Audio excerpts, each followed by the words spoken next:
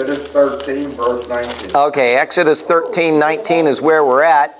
And then before we start, we'll say a prayer, but let's get to Exodus 13 first, and 13:19. And my head is ringing like a bell today. I have no idea why, but I drank a cup of coffee hoping that would take care of it, and it hasn't. So 13:19, let's see. Caffeine is good for migraines. Yeah, Supposed to be. and that's what I thought. So I actually stopped and got, even though I thought I might be late, I thought I got to get a cup of coffee. It didn't help at all. But anyway, here we go. Heavenly Father, thank you so, so very much for bringing us together today and giving us another day with our eyes open and our lungs breathing. And I ask that you bless this time, that we will bring honor to you through your word. And please open our eyes to see wonderful and insightful things in your word, things that are just right there for us to understand and to understand who you are and what you intend for the people of the world. And help us to properly treat your word and to handle it tenderly and carefully as we dig into it. And may you be praised through this time in our class, and in all things we'll remember to give you the praise and glory and the honor that you're due, in the name of our Lord Jesus. Amen. One more thing that everybody here knows, because we got people from all different backgrounds in here. We got people that, maybe came out of Methodist Church or Catholic Church, or, I've been to several different denominations, and I am an equal opportunity basher, and it's never against an individual, okay, just so you know. If the doctrine of a particular church is wrong and it doesn't match what we're discussing, I will bring it up. So, like say, I'm giving a sermon here next Sunday, and I'm going to bash the Catholics, the Lutherans, and the Baptists. I mean, I'm getting down on everybody over particular issues. And it doesn't mean the individuals. It's just the policies that are written into their doctrine, if it's wrong, need to be challenged. So, never hurt anybody. And as I've said in the past, if somebody writes something down, it is now fair game. 13. That's all there is to it. And if something is the policy of this particular denomination, it is fair game as a policy. If somebody says, this is my stand on this particular book of the Bible, and it's wrong, as Martin Luther, you'll see next week, you'll be appalled at what Luther said about one of the books of the Bible. He's getting called on the carpet for it, because you can't handle the Word of God that way. But anyway, just I want to make sure that Roy knows that in advance, because everybody else here already does.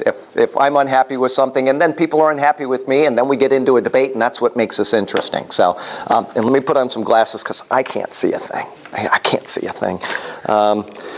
All right, so Exodus 13, verse 19. And what was that, Gene? I wanted to know.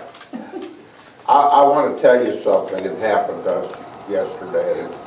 We went to this restaurant called the Dutch Valley. Oh, yes. And I met 4 people that we used to go to church with at St. John. And we'd never bring up anything, But this one guy that was a full colonel in the Air Force, and he was a F-16 fighter pilot. Wow. And he had a stroke here a few years ago, and so we got to talking and everything. And he said, well, Gene, I miss you in church. I said, well, I miss you guys too, but we get to see each other once in a while. He said, well, why don't you come back? We got a new pastor. No. And I said, John, I said, it was never about the pastor, it was about the politics and policies of the church. Denomination. Right. And he said, oh, we've been through tougher things like that. And I said, yeah, that was in the Air Force, but now I'm messing with God. I don't feel like... Man, that couldn't have been a better answer. That could not have been a better answer. So his mouth just dropped. I mean, bam. They didn't have anything to say. Yeah, Wow. That could not have been a better answer. That sounds like what Peter said when they were at the Sanhedrin in the book of Acts, and it says, we order you not to speak in this name. And they said, we got to obey God rather than men. You do whatever you want. You can beat us, you can put us in your prison, but we are going to hold to the authority of God. I'm using that. Yeah. Oh, yeah. Diane asked me going home, said, why did you say that? I said, I don't know. It just came out. It couldn't have been better. That could not have been a better, That'll get him to think, won't it? Yeah, absolutely. Yeah, when it comes to God, we need to make sure that, and next week at the beach, I don't think Art will be there, and Pat's right in front of me. She'll be there. But it will be kind of a review of what we did here at Genesis 1:1. Why is it, what's that? Good. Yeah. That was a lot. There was a lot, and it'll be a lot, but it won't nearly be as much as the class here. But why do we worship the God we worship as opposed to the God of Islam? Why do we, and how can we know? And what we do is we introduce non-biblical things. We introduce what we can know from reason alone. Aristotle, Socrates, Plato, these people built on a system of reason, of logic. And as it says, we do not determine logic. We discover logic. God is the author of logic and reason. And if He is, then nothing unreasonable will be said about God. So if we can know what logic says, then we can know what God is like without ever introducing the Bible. And then we can go to all the different source texts around the world. We can go to the Hindu Bhagavad Gita, and we can go to the Quran, and we can go to the writings of Lao and Confucius, and also to the Bible. And we can see which one of these matches what we can know apart from the Bible. And there is only one source in the entire world that matches that. There's only one. And that is why we are all held accountable for our doctrine, is because we can know. And then we can get to this one source and we can say, well, this particular source, the Jehovah's Witnesses say this, but the Mormons say this, and mainstream Christianity says this. Can we know apart from this, which is correct? And the answer is yes, we can know. And I know that was a lot of information, and we should probably do Genesis 1:1 again someday, just because it's a good review. And as you go through the Bible, you will never see anything that contradicts what you can know apart from the Bible. The Bible is always fully supporting that. So I'm excited about getting started on that sermon. I was practicing it, got halfway through it, and then I had to go pick up Roy, so I just stopped. But, you know, I practice it every day before the particular sermon. And what I did, Pat knows, I started to break up last night. I had to stop for a second because and once again, art is out there also, so I don't want to. But anyway, I was speaking, and I got to point number 1, maybe it was point number 2, and what I do is I practice my sermons out loud. And when I first type them, I'm usually, not always, but I'm usually in tears at one point or another typing my sermons. And then the first 1 or 2 or 3 times I say them, I break down. And I purposely keep repeating the sermon throughout the week out loud until I'm through the emotion, because I don't want to break down in front of people. But last night I started to lose it, and I had to stop for a minute and just recover, because, you know, thinking of what Jesus Christ did for me, and I know He did it for every person here too, but what He did for me as an individual, I can't get over. And when I turn around and I reanalyze what the Bible says in my own words, yeah, let's stop. Please, somebody read Exodus 13:19. Anybody? And Moses took the bones of Joseph with him, for he had placed the children of Israel under solemn oath, saying, God will surely visit you, and you shall carry up my bones from here with you. Now, do you remember that this was the promise that Joseph made his brothers make? Joseph made his brothers make before he died, is that you will carry my bones up from under me. And where was that? I think we have a reference here. What was that?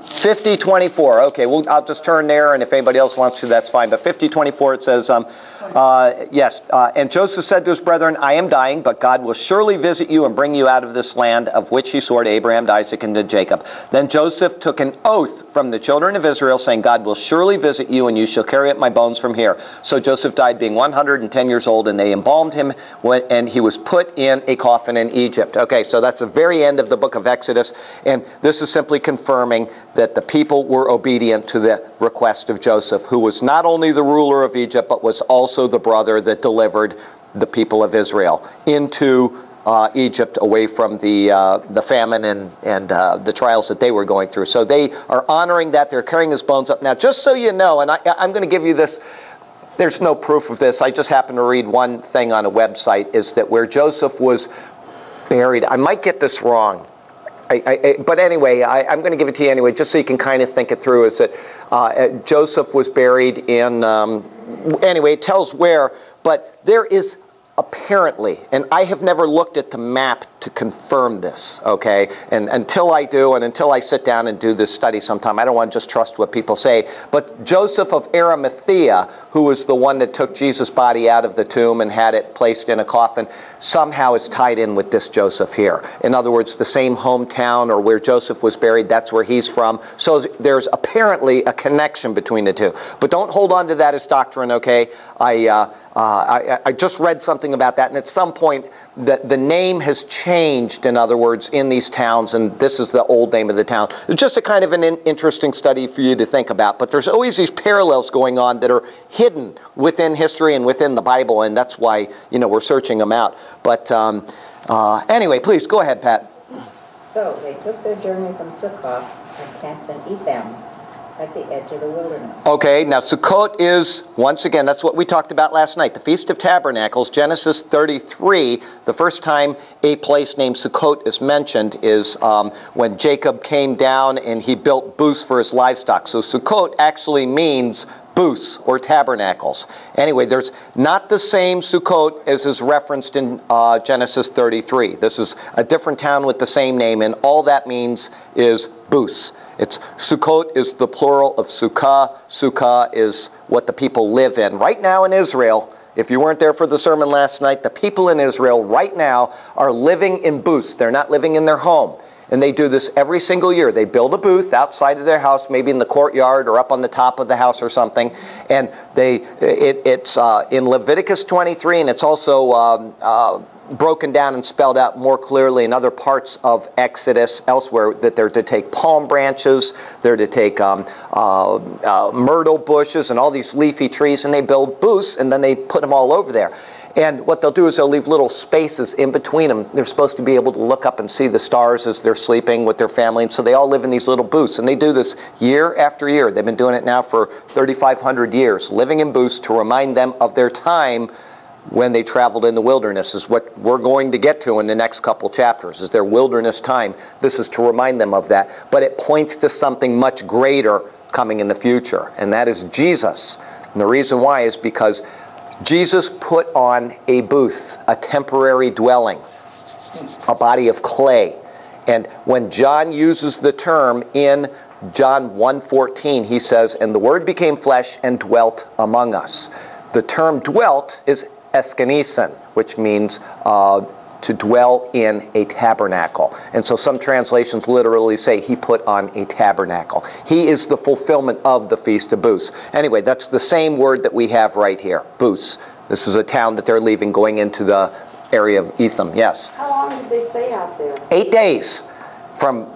They have a holy convocation on the first day, they have 7 days in between, and then they have another holy convocation on the last day. And you don't have to turn there, but I'll read this to you. This is from the book of John, chapter 7, which is still dealing with Sukkot. The only reason why I'm bringing this up, and it has nothing to do with the one I'm going to read, but it's the same name. Sukkot means booths, or tabernacles. In John chapter 7, it says this. Where is it? I got to find the reference here. Jews marvel, how was there? Many, however. Let me see if I can find, I'm not going up to the feast, and then it says that he went up during the Feast of Tabernacles, and give me 1 second, I'll find this. It is in John 7, and it's speaking of the feast, who comes out of me, he does circumcise man.